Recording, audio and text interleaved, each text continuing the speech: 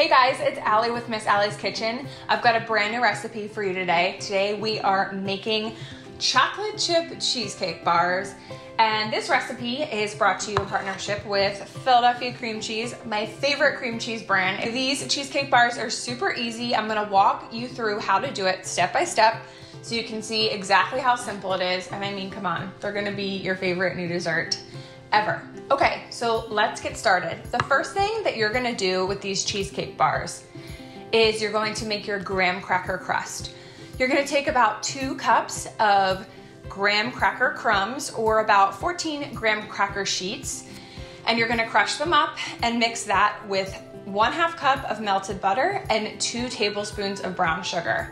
Once that's mixed together really well, you're gonna press it into the bottom of a baking dish, and then you're gonna get started on your cheesecake. So when you're making cheesecake, the most important thing to remember is that you want all of your ingredients to be at room temperature. This makes sure you have a really creamy cheesecake. If you have lumps and chunks of cream cheese, what can happen is your cheesecake can crack and it's just not as smooth and creamy, and it's not that like delicious texture that you're looking for. So what you're gonna do is you're gonna take 4 packages, 8 ounces each of Philadelphia cream cheese, and you're going to beat it with a stand or hand mixer. I prefer my stand mixer, which you can see that I'm using here today. But you're gonna whip that until it's really smooth and creamy, and then you're gonna add the sugar and you're gonna cream the cream cheese and sugar together, kind of just like you would if you were making chocolate chip cookies. Then what you're gonna do is you're gonna add 1/4 cup of heavy cream and 1/4 cup of sour cream.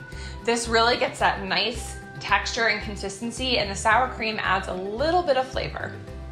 Then once that's all mixed together, one at a time, you're gonna add 4 eggs at room temperature. If my eggs are still cold when I go to make this, I actually just sit them in a bowl with kind of lukewarm / room temperature water. Then you're just gonna add your vanilla extract and mix everything really well until the eggs are incorporated. Once that's done, you're gonna pull the bowl from the stand mixer if you're using a stand mixer, or just put your hand mixer to the side, and then you're gonna mix in 1 cup of chocolate chips. Just fold those in.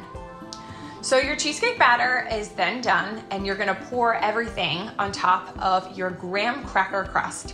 It's gonna look so delicious even though it's not even done. And then you're gonna slide it into a 325-degree oven. But in your oven, you're going to have a baking dish filled almost all the way, about 3/4 of the way, with boiling water, set on the rack underneath where you're putting the cheesecake. This creates a makeshift water bath, and it makes your oven into a steam room, which really helps your cheesecake not to crack. Another tip, do not open your oven. If you open your oven, you're gonna let some of that steam out, and that's what makes your cheesecake crack. So you're gonna bake for about 15 minutes to an hour and 5 minutes. And then once your cheesecake is done, you're gonna turn the oven off, then you're gonna prop the oven door open, and you're gonna let it cool for an hour inside of the oven. This helps it cool really gradually, and again, reinforces that no cracking rule. Once it is cooled in the oven, pull it out, let it cool on a wire rack. It's gonna take about 2 hours to cool. Put it in the fridge, and it's gonna get nice and cold. You are ready to eat. I know you guys are gonna love this recipe. You can find it at www.missallieskitchen.com. Stay tuned for more recipes, more videos. Thank you guys for tuning in today, and happy baking.